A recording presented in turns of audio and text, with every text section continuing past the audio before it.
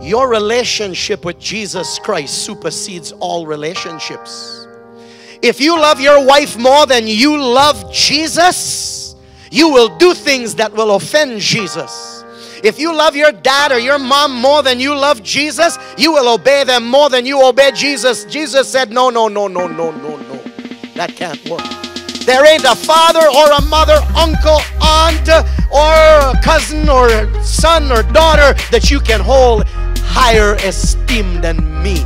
I must be your God, nothing else.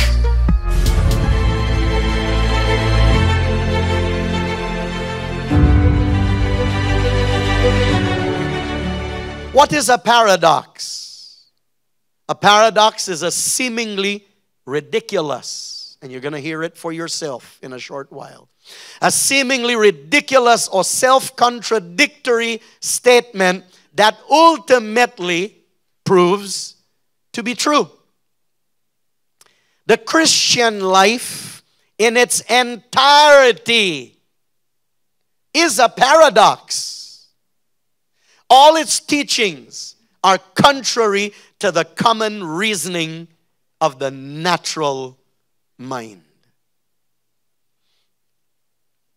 Isaiah 55, verse 8 and 9 from the Message translation says this. This is God speaking.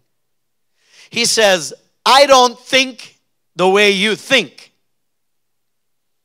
The way you work isn't the way I work.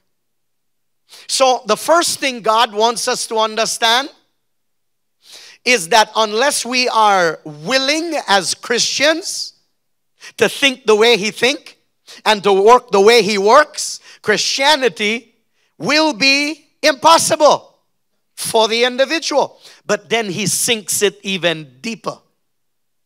He says, so the way I work surpasses the way you work. He says, and the way I think is beyond the way you think. So first He said, I don't think the way you think. I don't work the way you work. Then He says, by the way I think is far superior to the way you think. He says, by the way I work is far superior to the way you work. And we must accept that by faith. And if we don't, Christianity will be your most miserable walk in life. For this reason, Paul the apostle said, do not be conformed to this world, but be transformed by the renewing of your mind. If you just join church, and if you just hear the preaching and love the songs, but don't get your mind renewed, it will never work for you. Because we don't think the way God thinks. We don't work the way God works. And Paul the apostle says you must have your mind renewed. But Jesus took it even further. Jesus said in John chapter 3, He said, you must be born again. So ridiculous was this statement. So ununderstandable was this statement to the religious ear that Nicodemus, who wasn't just a church member, he was a teacher of the law. When Jesus said to him, you must be born again, you know what Nicodemus said? Do you mean I have to go back in my mother's womb a second time to be born? Now, we all know that if Nicodemus was here with us, making a statement like that, we would laugh ourselves to death. Because we know that's not the way it works. But that just goes to show you that if the mind is not renewed to think the way God wants us to think, everything about Christianity is ridiculous.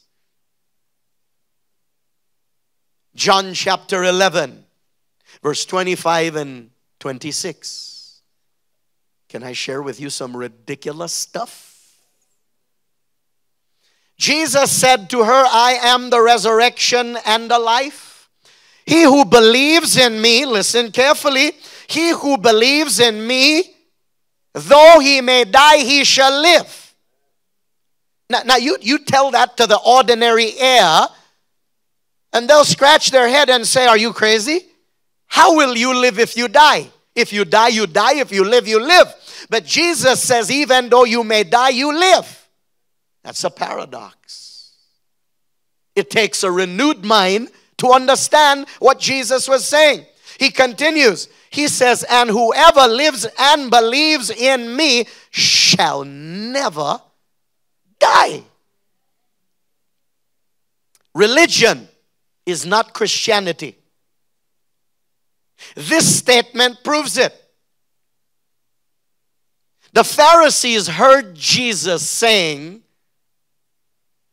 that if you live and believe in me, you will never die. Do you know what the Pharisees said to Jesus? Paraphrasing here. Are you crazy? Moses, the one who gave us the law, died. Abraham, our father of the faith, died. And you will tell me that if I believe in you, I will not die? Loco. It's a paradox. And if you don't get your mind renewed, everything that the Bible teaches will be crazy. A biblical paradox is often a window to the deeper mysteries of God. And so are parables. I love the parables and paradoxes that Scripture teaches. Because it's like opening a door, and when you open it, there are unbelievable things behind that door that you never even imagined was there.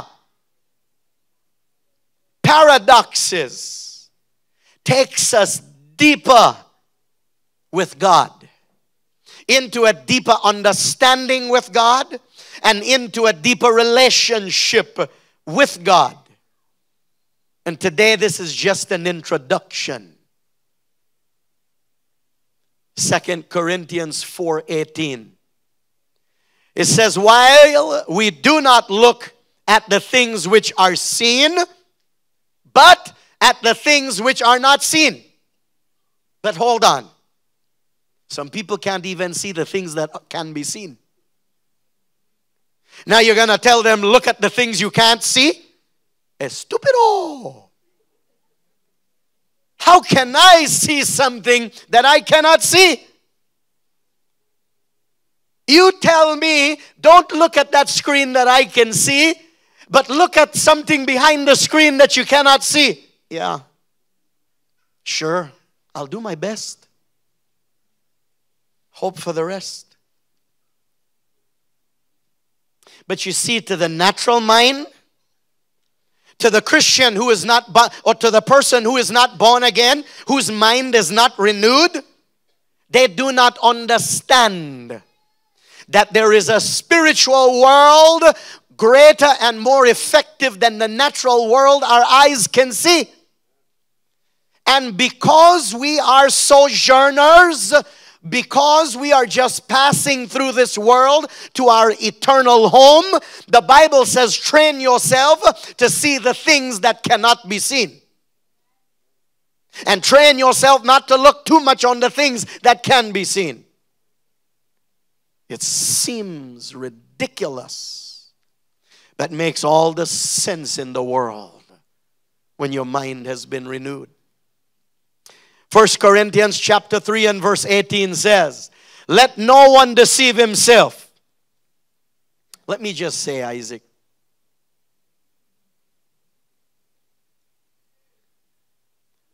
the devil is a deceiver. And it's bad when the devil deceives you. There are many people in this world that will deceive you. And it's bad when people deceive you. But I don't think anything is worse than when you deceive yourself. The Bible says, let no one deceive himself. If the devil deceives you, it's bad. If people deceives you, it's bad. If your husband deceives you, if your wife deceives you, if your pastor deceives you, it's really bad. But nothing is worse than when you deceive yourself. So the Bible says, let no one deceive himself. If anyone among you seems to be wise in this age, let him become a fool. Everybody is running from being a fool. Now the Bible is going to tell me become a fool? What the world is wrong with you? You go tell somebody in the world, hey, do you want to be a fool? Pow! Do you know how many people grew up in hostage and bondage in homes? That when they finally are at the age where they can spring away from home, they don't want to hear anything more from dad and mom. I don't want to be a fool. I want to be able to think on my own and do things on my own. Yet the Bible tells us, if you really want to be wise, you've got to become a fool. But there's such wealth behind that statement. There's such power and truth behind that statement. You see, the book of Proverbs chapter 3, verse 5 and 6 says, trust in the Lord with all your heart and lean not on your own understanding. Do you know what puts us in trouble in this world? Our own understanding. Trying to live life on our own without God, that's what puts us in trouble. And so the Bible says you must become a fool. What does that mean?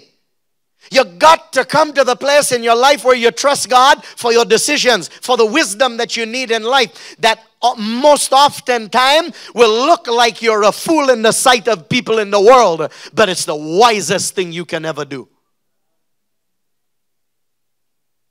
So while others are running from being a fool, Jesus says you run into the fact that you must become a fool before God.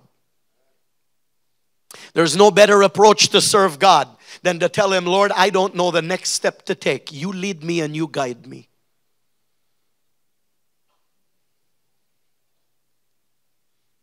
Second Corinthians chapter 6, verse 4, verse 8 through 10 says this. But in all, this is Paul talking about himself now. He says, but in all things we commend ourselves as ministers of God. Now listen to the ridiculous statements he makes. He says, as deceivers, yet true. How's that possible? If you know somebody is a deceiver, would you say they're telling you the truth? Paul says we're considered to be deceivers, yet we are true. That's a paradox. Oh, but so full of power. He continues, as dying and yet alive. Paul says, I'm dying, but I'm alive. Listen, if you're dying, die. And if you're alive, live. But don't say I'm dying, but I'm living. Christianity is full of paradoxes. And over the next few weeks, I'm going to take you a little bit deeper into some of these truths, because you need to get your mind renewed.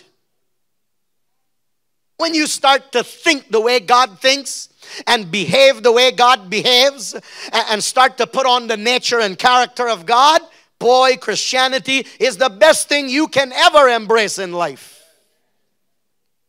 He continues. He says, as a minister of the gospel, he says, as poor, yet making many rich.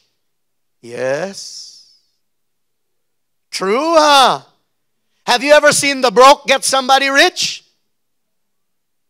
Would you trust somebody that has $1 to help you to make $1 million? But more than likely, if someone made $1 million, you'd go to them and ask them, can you teach me how to make $1 million like your million? But you'd be a fool to go to a dollar-naire to make you a millionaire. It doesn't work that way. I mean, our 5 senses tell us that's the height of stupid. But yet Paul says, I'm considered as one poor, yet I make so many rich. But when you fold up the natural material world and you expose yourself to the spiritual world, you understand that a pastor makes so many rich spiritually, which is far better than any earthly wealth. And that's why Peter, the apostle, said with the guy that was crippled at the gate called Beautiful. He said, silver and gold I have not. He says, but what I have I give to you. In the name of Jesus, rise and walk. And the guy jumped up. Never walked before in his life. Peter made him rich in health. So when you understand the seemingly ridiculousness of what Scripture teaches, you understand the power of God's wisdom for His believers that walk with Him. He continues. He says, as having nothing and yet possessing everything. But if you have nothing, you have nothing. If you have everything, you have everything. He says, I have nothing, but I possess everything. Paradox. Might have nothing that your eyes can see, but I own everything that your eyes cannot see. I have my place in heaven secure. I have my name written down. I have a relationship with the Lord. I have healing for my sick body. I have freedom from my bondage. I have my provisions met whenever I need them met. I have nothing, but yet I possess everything. Even angels are at the beck and call. And yet there are some that have everything and truly have nothing.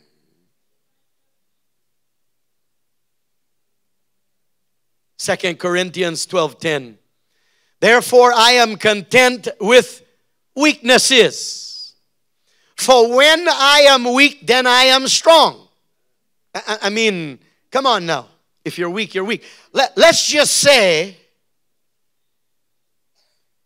look at the altar here with me a little bit. Let's just say I bring before you and I present to you Mr. Muscles.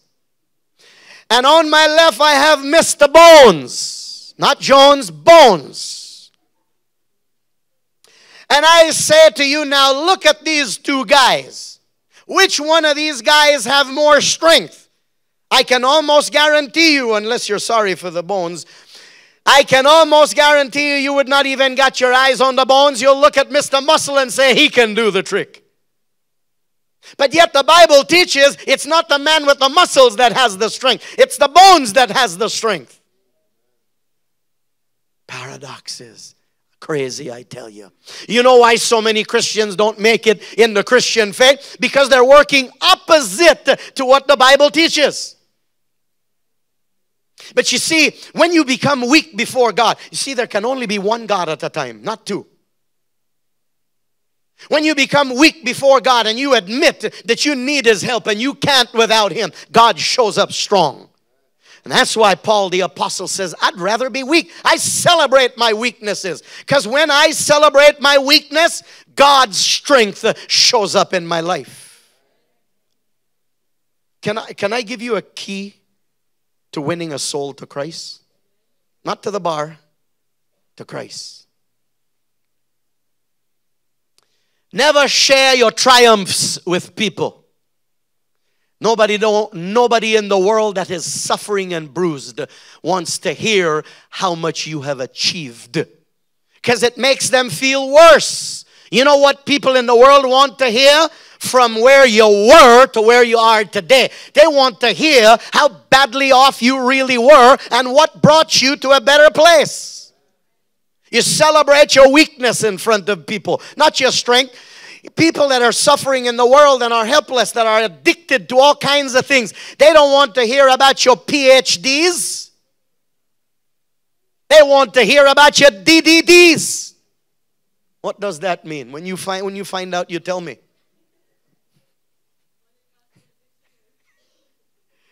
They want to hear how dead you were, how defeated you were, how distressed you were.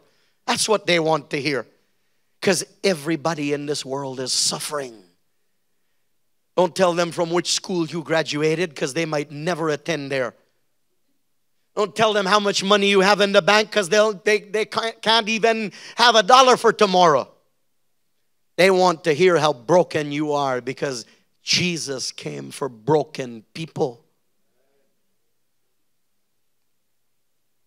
Matthew chapter 5 verse 44, it gets worse. Jesus says, I tell you, love your enemies. That's already hard. True or false? Don't answer. That's already hard to love your enemies. Who in the world wants to love their enemy? But then he turns around and says in Luke 14, he says, hate your own father and mother. Really? Oh, so love the guy that wants to take me to jail. Love the guy that raped my daughter, but hate my own dad and my mom. Take your Christianity and move on. Absurdity, ridiculous, crazy. Oh, but when you understand the truth behind it, the power behind it. Why did Jesus say, love your enemies? Should I save it for part 2? Why did Jesus say, love your enemies? You love your enemies because if you cannot love your enemies, your heart becomes bitter, angry, hateful. You fall into bondage and into the trap of the devil. Love, when you walk in love, the devil can never grab a hold of your life. Jesus says, no matter what, love your enemies. And then he turns around and says, but I tell you, go hate your dad and your mom. Really, Lord? What did I get myself into here? Do you know, I say this respectfully, I was a Catholic for 20 years. The Lord called me out into ministry. Do you know that when I was called out in the ministry, my mom and my dad, who are now in glory, and I love them with all my heart. Do you know that my dad and my mom wrote me a letter from the States to deny me? You're no longer my son. I almost said my daughter. You're no longer my son. You've done the worst crime ever. Why did Jesus say you must hate your own father and mother, wife and children, brothers and sisters? Yes, and even your own life. What's up with that? Your relationship with Jesus Christ supersedes all relationships. If you love your wife more than you love Jesus, you will do things that will offend Jesus. If you love your dad or your mom more than you love Jesus, you will obey them more than you obey Jesus. Jesus said, no, no, no, no, no, no, no. That can't work. There ain't a father or a mother, uncle, aunt, or a cousin or son or daughter that you can hold higher esteem than me. I must be your God, nothing else. For these very simple little things that we fail to understand, some of our Christian life does not progress. Jesus said, love your enemy, but hate your dad and your mom. Let me finish this story.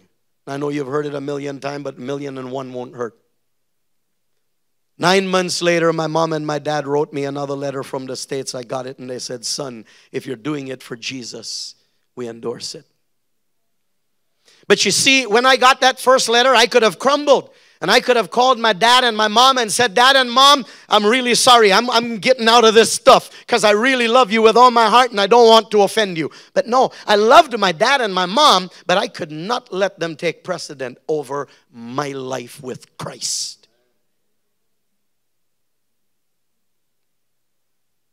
Your advice from your dad and your mom may be good, but the advice from Scripture is the one you hold dearest to your life.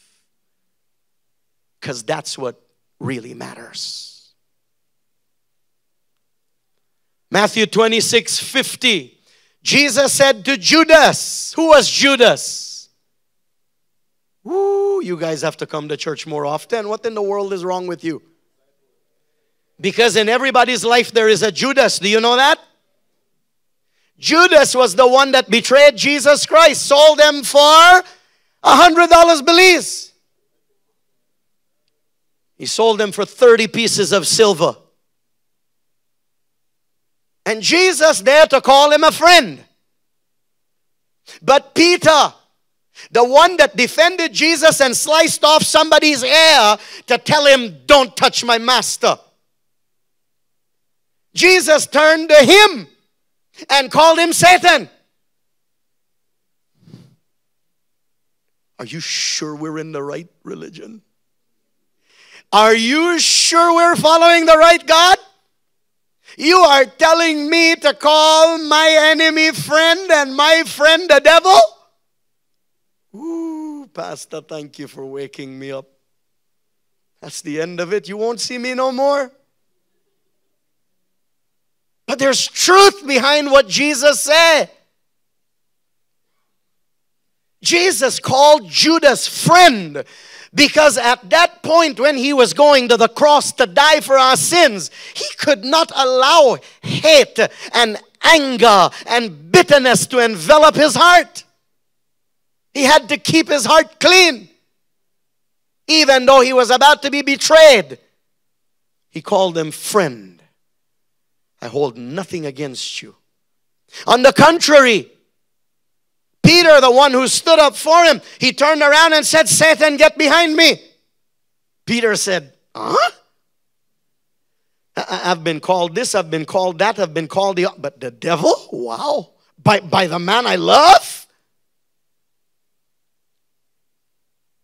Peter did not know that the devil was using him to stop God's purposes in Jesus' life. Jesus was supposed to go to the cross. And Peter said, no one will touch you. I'll defend you with my life. Jesus turned around and said, devil, get behind me. You see, in today's world, especially when you have cameras and you're airing all over the world, people will charge you with all kinds of things. They'll say, I heard that pastor from Living Word Church call that person a devil. And because their mind is not renewed, they don't understand one thing at all. Christianity is about being born again and getting your mind renewed. Without that, you'll be disinterested. It will be just another religion that is a burden in your life. Matthew 21:31. Jesus said, crooks and whores are going to enter God's kingdom. But listen to Matthew 23:33. Jesus said to the Pharisees, how are you to escape being sentenced to hell? Hold on here. The Pharisees were religious people. They lived by the laws of God plus 1,000,001 and more that they made up. And Jesus came to them, hey, buddy, you're on your way to hell. Let me just tell you that. And then he looked at the prostitute and said, you're on your way to heaven. What? What is wrong with this guy? No wonder they wanted to kill him. You want to tell me that lady that wrecks families, sleeps with other men that is not her husband, is going to get to go to heaven? And we that are Pharisees all day that pray Santo Espiritu, we're going to go to hell? The world doesn't understand this. But religious people who do not make Jesus Christ their Savior are on their way to hell. It doesn't matter how religiously polished they are. And I'm sure many pastors wouldn't say that for fear of dying, being shot. Well, we rubbed down everybody that came through that door today and nobody has a gun, so that's why I'm not fearful.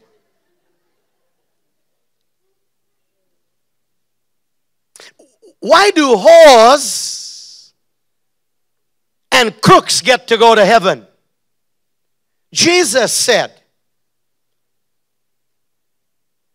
the healthy does not need a doctor, it's the sick that needs a doctor. He says, I did not come to call the righteous but sinners to repentance. When Jesus walked the earth and preached the gospel of the kingdom, it was the whores that repented before him. It was the crooks like Levi that came to him and repented before him. But the Pharisees said, we do not need you, thank you. We have Moses and the law. And they thought they were going to heaven, and Jesus woke them up and said, you're on your way to hell. I'm smelling it. But you see, my brothers and sisters, that's the world today. There are over 3,000 religions in the world, and they all think they're on their way to heaven. I'll tell you with all my might, there is only one way to heaven, and that's Jesus. It doesn't matter who else says what. The Bible says there's only one way to heaven.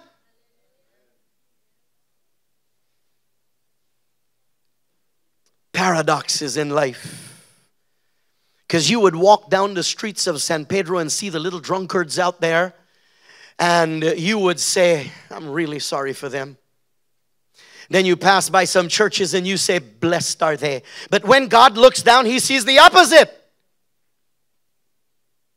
Because church doesn't make you any better than you were before you walked in. It's Jesus that makes you better. You can actually bring your favorite dog and cat in here, and they will listen to everything I'm saying, and when they get out there, they still bite somebody. Why? Because my sermon didn't change them. They're still a dog. It's the same thing with religion. When you just come to church and you think that settles the issues, no, you go out there and you still curse people. Because you need to be born again. Are you okay? You can lean back on your chair and rest. Acts chapter 20 and verse 35. Get this one in your spirit. Or maybe I should say in your pocket. Remember the words of the Lord Jesus Christ that he said, it is more blessed to give than to receive.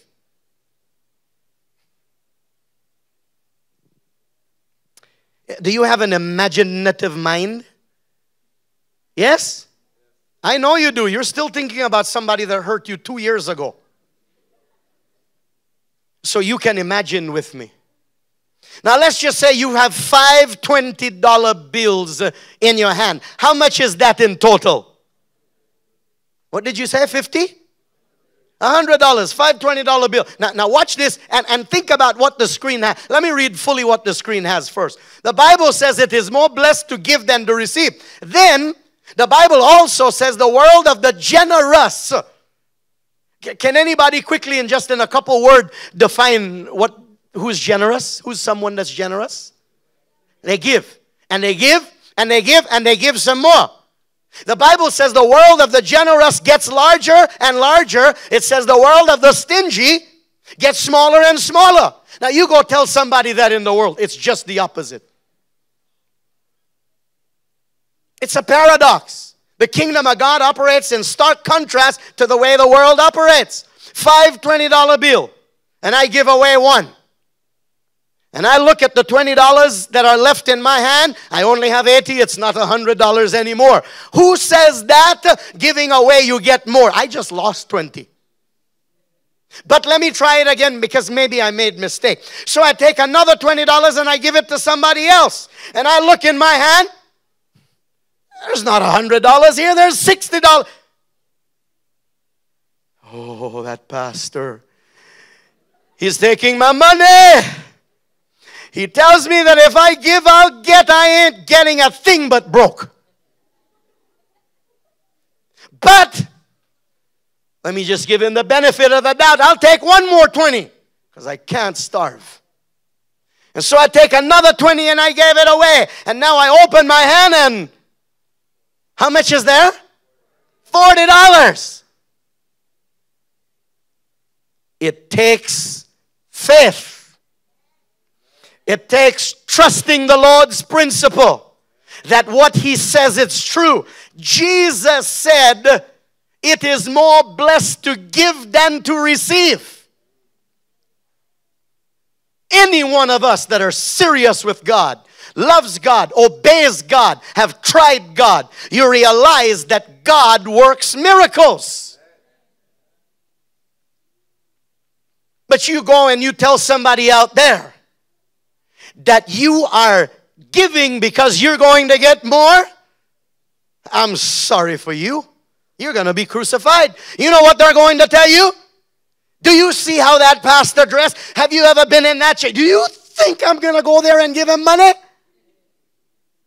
But that same person goes to the bar every weekend with $200. And they don't mind that the bar owner is prospering, beating the hell out of his wife. But when it comes to church and God says give and you'll get, I can't trust that pastor, I'm sorry. In my opinion, pastors are supposed to be broke and live in a chicken coop with the poop. Okay, let me not go too far. Yeah, that's the mentality of the world. You know, when they first blessed us with that wooden building over there, $1.5 million worth of building and air condition and everything 20 years ago. I was rebuilding because we had to move it from the property and bring it here. And I had 2 missionaries from our own denomination that I brought over. And when they saw the size of the building, they thought, you're a Belizean pastor, you can't live in this luxury, I'm sorry. You know what you need to do? You better block off a couple portions of this building for missionaries. I said, where were the missionaries when I prayed for my building? They were nowhere to be found. Why should they sleep in a bed that I pray for?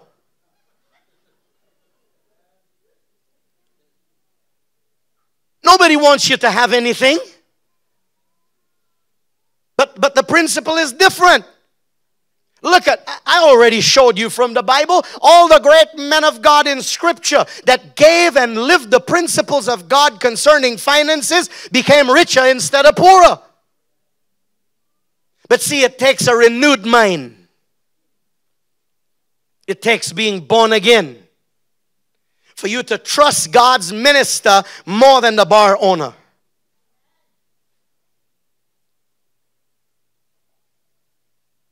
Matthew chapter 5 and verse 6. Oh, by the way, let me go back here quickly. I want to say something. Because we have the mayor in here today, and I need at least us from this church to make sure that we lighten the load. Do you know how terribly hard it is to be a mayor? I'm not with him every day, but I can only imagine. Every corner he turned on the island. Mayor, I need this. Mayor, I need that. Mayor, I need the other. Mr. Mayor, I don't know how you do it.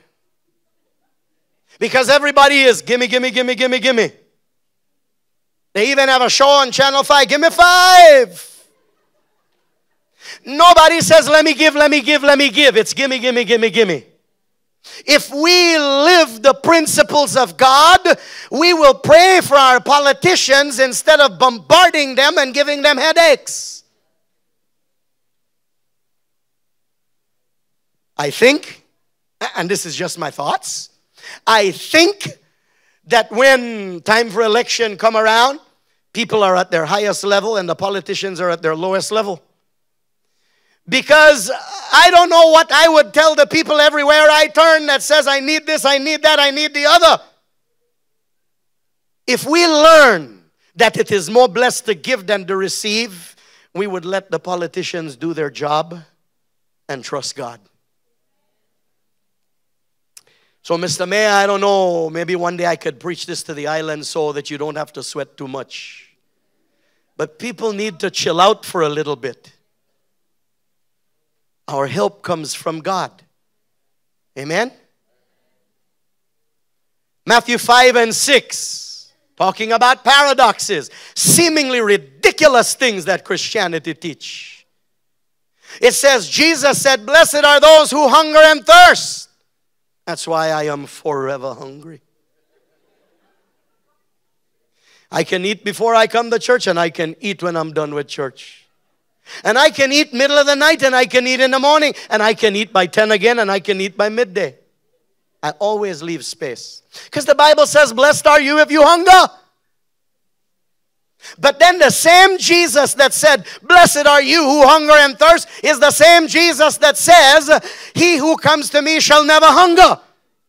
He who comes to me shall never. But hold on, Jesus, you said I'm blessed if I hunger. So does that mean I don't follow you then? Because I want to be blessed. You said if I follow you that I will never hunger. But I want to be blessed and I want to hunger. Oh, but the truths that are behind these scriptures are powerful. See, even Josiah thinks his grandpa is. He says, Mom, take me into the nursery. I can't handle this anymore.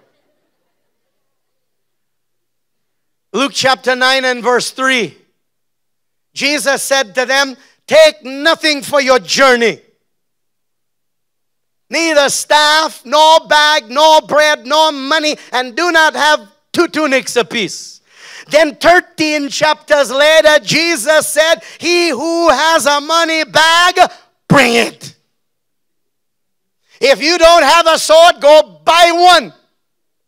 But Jesus, you told us a few months ago, don't bring anything. Now you're telling us, bring everything. You see, there are seasons in life. Christians who do not understand that there are good times, there will be bad times. When you think that things will always only be good, you're headed for trouble. There is a time the Lord will provide for you bountifully, and there is a time the Lord will need you to trust Him. And that's why the book of Proverbs, God takes us to something that we would call an insult. God said, go take a look at the ant, you sluggard. He says they have no captain, they have no master. And they know how to gather in the summer to have enough for the winter. He says, go look at the ant. The ant is beneath my feet. What lesson can I learn from an ant? Well, God says you can learn a couple things.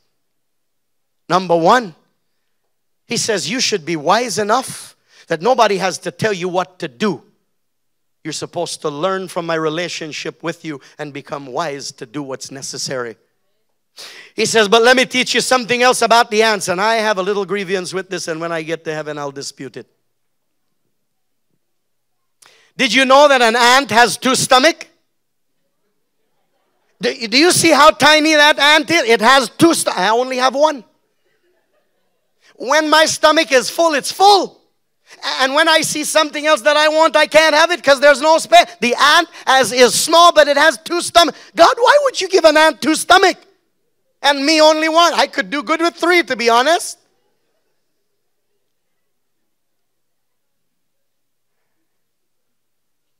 But if you go learn a little bit more about the ant, do you know what you learn about the ant? Why they have to? Well, this is not the reason, but do you know what the ant do with 2 stomachs? They help to provide for other ants.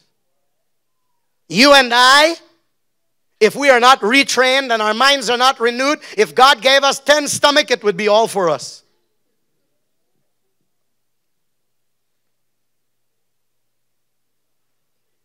Luke 17:33. This is just an introduction. Luke 17:33. Whoever seeks to save his life will lose it, and whoever loses his life will save it. I'll just say this in the twink of an eye before they cut my YouTube program off the air. People tried to save their lives with the vaccines and they died. I didn't have any vaccine and I'm well and alive. People who took the vaccine, many of them are dying. Many of them are on dying and many of them are dead. They tried to save their life. Instead, they lost it. That's just an earthly example. But there are huge spiritual implications behind this scriptural statement. 1 Corinthians 2:14 and 15 says, and I'm getting ready to close. Oh, yes, he is. Tori, I can't forget that little mini video. And all the sisters that betrayed me in that video. Have you ever seen that video? Can I see a hand if you know what I'm talking about? Yeah, you know what they did with me in that video? There was a song playing there, and it says he's going to close, and my sisters were all saying, no possibility there at all. Well, I am going to close. I won't say how long it'll take, but I am getting ready to close. 1 Corinthians chapter 2, verse 14 and 15, listen, because we're really wrapping this up. The unbeliever does not receive the things of God, for they are foolishness to him. You go teach out there what I just taught you, you'll be stoned. Jesus said the unbeliever does not receive the things of God, for they are foolishness to him, and he cannot understand them because they are spiritually discerned. It says the one who is spiritual discerns all things. Unless you're born again, truly born again. What you read in the Bible will make you frustrated, miserable, and disinterested. But when you've been born again, your spirit man is alive, your spiritual eyes are open, and you're hungry for what God wants, you realize that everything Scripture teaches is perfect. Ephesians 4:22 through 24 from the Message translation. Everything, not something, not most things, everything connected with the old way of life has to go. So how do you get rid of everything that is old? You have to die. And again, that might sound silly because you think I'm referring to your physical life. The Bible says everything has to go that's connected with the old way of life. It's rotten through and through. It says get rid of it and then take on an entirely new way of life. A God-fashioned life.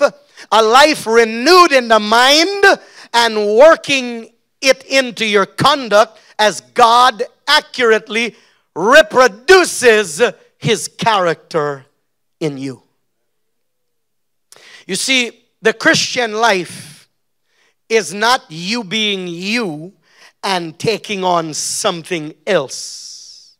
The Christian life is you ceasing to exist and God now lives in you. That's not the easiest thing to do. And that's why most Christians never experience the triumphs of God, because they're not willing to die that Christ may live. One of the reasons why the Christian life is a paradox is because from birth, think about the truth of this, from birth the world trains us that life is about self. Jesus, on the other hand, teaches that life is about God and others, not self. Everything people do in the world is for them. In the Christian faith, everything we do is for others and not self. But you might say, Pastor, if all I do is for others, what about me? That's not your business. That's God's business.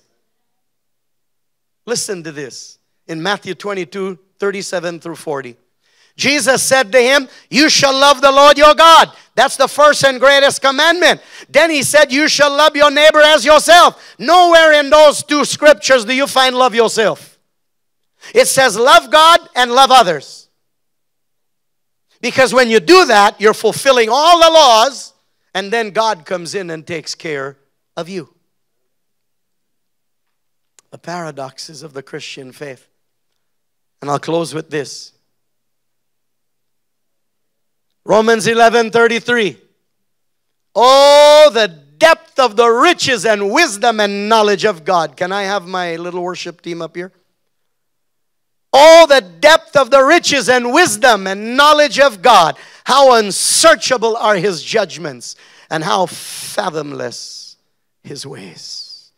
My brothers and my sisters, don't settle just to warm your seat and chair.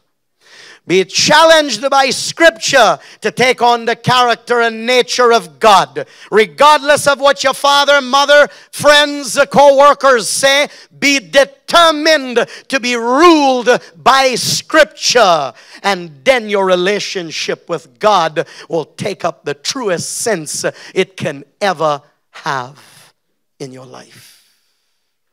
And would you believe it? I close. So much for that video. Would you stand with me? My brothers and my sisters, let me close in a word of prayer.